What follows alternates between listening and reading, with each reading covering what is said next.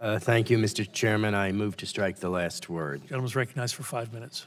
I'm proud to join you, Chairman Burgess and Mr. Green, in support of this amendment that will crack down on counterfeit drugs that enter the United States.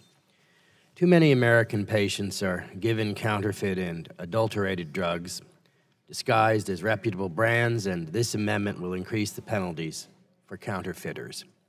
Counterfeit drugs are coming into the United States, and Americans are falling victim to knockoffs that had infiltrated the U.S. supply chain. These counterfeit drugs may contain harmful ingredients and incorrect or expired active ingredients. Criminals take the risk knowing that the punishment is a minor offense in our criminal code. That needs to change. We need to strengthen the system and protect patients. To reach the market, a new drug must proceed through the vigorous vetting process at the FDA.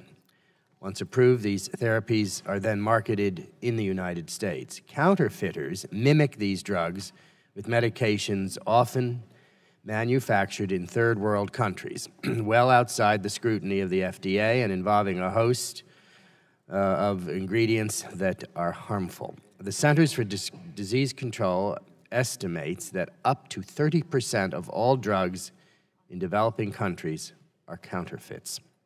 Our legislative work on this will close loopholes in the law, stiffen penalties for counterfeiters, and discourage this market from growing. On a brief, unrelated note, Mr. Chairman, my thanks to you for the work the committee has done and the outreach that Representatives Costello and Peters have done to me and my office related to their third-party servicing bill. I hope that this is an issue the committee will continue to include in the final user fee package. Thank you, Mr. Chairman, for your support of this important amendment that will protect the safety of the American people, and to Mr. Green as well, and I yield back the balance of my time. Gentleman yields back the chair. Thanks, the gentleman. Other discussion? For what purpose does the gentleman from California?